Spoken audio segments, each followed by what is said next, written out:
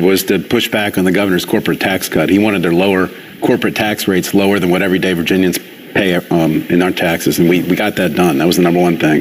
He was also pushing some other tax cuts, which we didn't think were sort of, well, a good idea.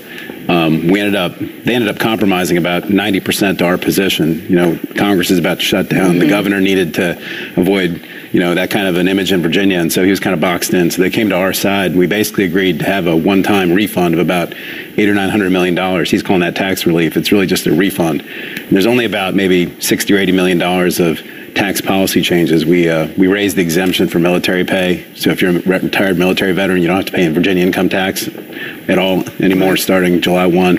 And there was a couple other little changes, but K through 12 was really what we prioritized in terms of spending, and that's what we focused on. I want to talk about schools. Yeah, what are the changes there? Because that was very important, and I know that the governor will be on Fox News Sunday in about 15 minutes here talking about education in Virginia. But what are the changes within schools and the budget here? Yeah, the governor only proposed in his budget to increase education spending on K through 12 by about $100 to $150 million. We actually got the Republicans to agree to over $1 billion of new money coming to our schools. The biggest change was about $400 million in direct aid, which is the money that goes right to our school systems to pay for services. We also ended a recession-era policy that we had in place called the support cap, which is the amount of money the state pays for support employees, for guidance counselors, mental health counselors, nurses, and things like that. People we really need post-pandemic to help our kids get through what they're going through. We got rid of that policy. There's about a couple $100 million for that. And we also have a big 2% pay raise for teachers. So in total now, we're going to have raised teacher pay in Virginia by about 12% over the last 2 years, which my caucus has been adamant that we need to get done. We talked about a lot of things, mental health funding. There are also changes there. There's more money coming to that. Talk a little bit about that. Yeah, Virginia's mental health system is really on the, it's really on the rocks. We have a big bed shortage in Virginia. It's hard to just get people services when they need them. We have historic investments in mental health in this budget, probably I think it's about $140 million new dollars coming in.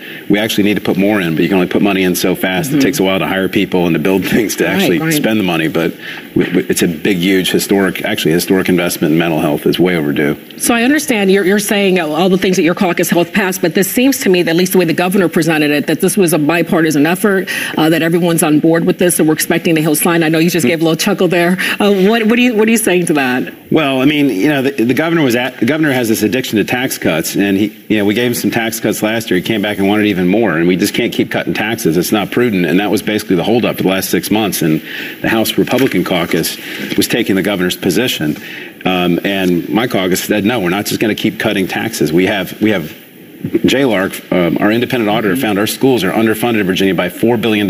We have the 10th highest per capita income in America, or median family income in America, and our school spending is below the national average by 14%. And so from our perspective, it was very important for us to hold out for that K through 12 investment and to hold out against those tax cuts that the governor wanted, because we just can't continue to keep cutting our government when we have all these needs and people demand high quality services in Virginia. And so he frames it as bipartisan, but he basically gave up when he saw that Congress is about to shut the government down. He doesn't want that visual in Virginia when he's trying to run for president, and we got elections going on in Virginia, and so he needed to do something, and he basically came to our position. I want to switch gears and talk about something that